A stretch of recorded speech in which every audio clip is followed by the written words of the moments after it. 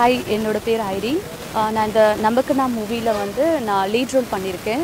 இந்த மூவி பார்த்திங்கன்னா வந்து ஒரு படமாக இல்லாமல் இது வந்து ஒரு ரியல் ஸ்டோரி சப்ஜெக்ட். இது ஒரு ஆசிரமம், சென்னையில் வந்து இருக்கிற ஆசிரமம், உண்மையாகவே ஒரு ஆசிரமம் இருக்குது.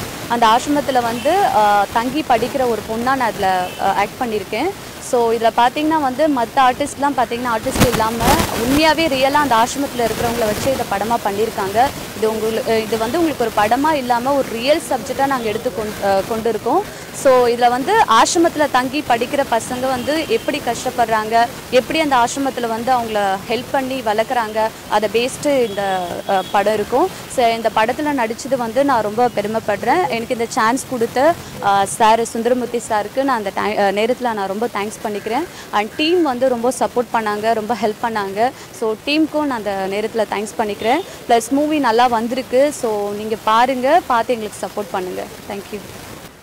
ஸோ இது வந்து பார்த்திங்கன்னா நமக்கு நான் மூவி. இந்த கதையோட கருத்து பார்த்திங்கன்னா சமூகத்தில் வந்து அனாதைகளை உருவாகக்கூடாது தான் இந்த கதையோட கருத்து. இதில் பார்த்திங்கன்னா இந்த கதையில் நானும் நடிச்சிருக்கேன். நான் வந்து வீட்டை விட்டு வெளியே வந்து ரொம்ப கஷ்டப்பட்டு இந்த ஹோமில் வந்து தங்கி இவங்க வந்து புத்திமதிலாம் சொல்லி எங்கள் அம்மாட்ட சேர்த்து விடுவாங்க. அவங்க மூலியமாக நல்லா படித்து நான் ஒரு போலீஸ் அதிகாரியாக வந்து இந்த கிளைமேக்ஸில் வருவேன். இந்த படம் பார்த்திங்கன்னா நல்லா இருக்குது. எல்லாருமே தேட்டரில் போய் பாருங்கள், யாரும் வீட்டில் பார்க்காதீங்க. நான் வந்து இதில் வந்து போலீஸ் அதிகாரியாக நடிச்சிருக்கேன் கிளைமேக்ஸில். எல்லாமே சென்னைக்குள்ளே தான் நடந்தது, அவுட்டோர் அவ்வளோ.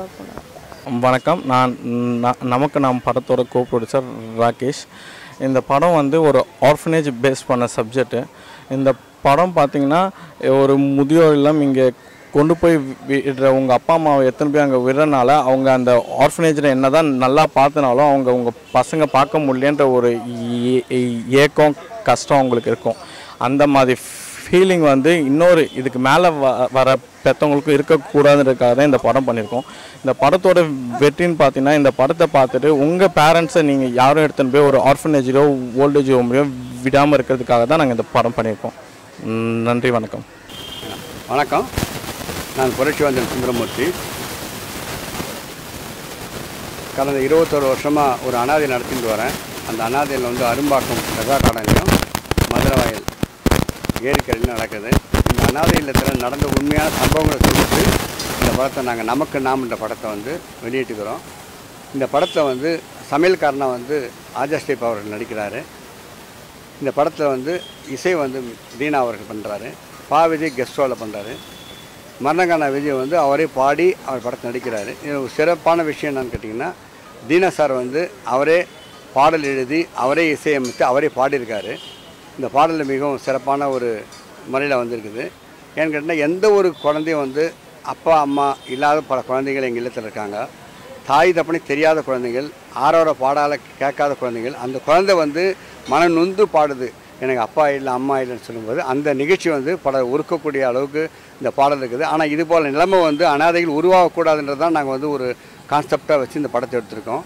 பெற்ற தாய் தந்தவன் நம்ம தெய்வமாக வளர்த்து ஆளாக்கினவங்கள நடுத்தில் விட்டு போயிடுறாங்க. அவங்களோட இறக்கும் வரையும் நாங்கள் பார்க்குறோம். அந்த இறப்பு கூட அந்த பெற்றவங்க வர மாட்டேங்கிறாங்க. அவங்களுக்கும் இந்த எதிர்காலத்தில் இந்த நிலைமை ஏற்படுமேன்றதை அவங்க நினைக்கிறதில்ல. இதை மையமாக வச்சு இந்த படம் பண்ணியிருக்கோம். இந்த படம் வந்து 27ஆம் தேதி தமிழகம் எங்கும் வெளியிடப்படுகிறது. ஐயா வணக்கம், என் பேர் மகாதேவன். நான் இந்த படத்துக்கு மேக்கப் மேனாக வேலை செஞ்சுருக்கிறேன். எங்கள் அப்பா வந்து சிவகுமார், நடிகர் சிவகுமார்கிட்ட மேக்கப் மேனாக இருக்கார். நான் இந்த படத்துக்கு வேலை செஞ்சுருக்கிறேன்.